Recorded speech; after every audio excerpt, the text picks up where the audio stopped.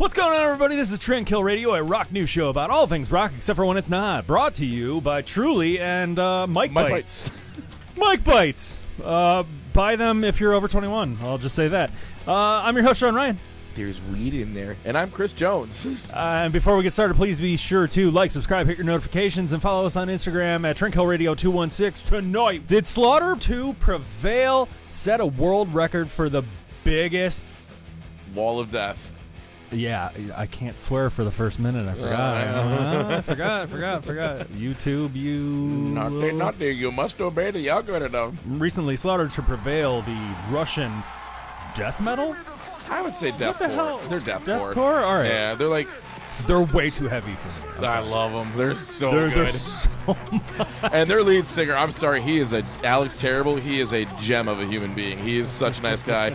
Like, there was a fan that got hurt at a show there's a few weeks ago, and he spotted the kid getting carted out on a stretcher, and he, like, hopped down off the side of the stage and, like, ran over to check and see if it was their fan that got hurt during their set. Like, if it was somebody else's, he'd be like, all right, get rid of him. Yeah. You must go. If he dies, he dies. If he dies, he dies. But he, like, checked in on the kid and stuff and, like, gave him, like, one of his masks that he wears on stage when they do, like, the opening of the set and stuff. Is really cool. Those masks are sick. They are nice. But anyways, they were playing in France recently at Hellfest, and they were set to put on the world's biggest wall of death, which so many bands have tried to accomplish. I don't know, you be the judge of this one. I can't say that, like, you know, anyone can really register this. This isn't like a Guinness kind of ordeal, but you know what I mean? All right, let's just get to it and let's just watch it. Check the video out. That is a massive crowd. That is a massive crowd, though. That's the one thing about Euro festivals versus American festivals. They just know. Markedly huge. They know rock and metal way harder than us. And the drummer in this band. Oh my god. And then fire hosing him. Over the place. Yeah, it's like, still, that's awesome. That is like insane. That's more people than, like, the festivals in America just on the one stage alone. That's ridiculous. Man. Here, wait, and now we're going to watch just one more. Let's just take a look at a different angle. Oh, yeah.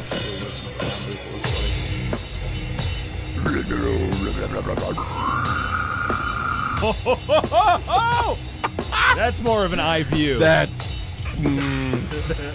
something right there. I wonder how many of those idiots were standing in the middle trying to do, like, the wah thing and they just got pulverized. Oh, I hope people don't do that hardcore crap. Oh, they do. Jackass. They 100% do. But I'm guilty of it back at... Look at. That's so... That's... frightening. That's almost front to back. Almost. And you thought the French were a bunch of cowards. Yes, they are shooting at us. Fire the missiles. But I'm a little tired. White flag. Wasn't has the nap. Said fire the missiles. So to preface the, like, event happening and trying to, like, make it happen, like, Slaughter Prevail, like, actually took, like, you know, some time to promote that they were trying to do this on social media and Twitter and everything like that. They took on an ad in Scene magazine. Speaking of which, it's second best, baby. Number 2. Ooh. Number 2. We're not in the losers. Oh no! There goes Fruit Brute. We're not one of these guys anymore, man. Thank you. We are, but it's not as much. You ain't first, you're last. If you ain't second, you're last. So wait, is that from first to last then? I'll see myself out. There's gonna be booze added. All right, go ahead. Vocalist Alex Terrible from Slaughter to Prevail expressed, you know, like, his appreciation to the crowd and everything like that.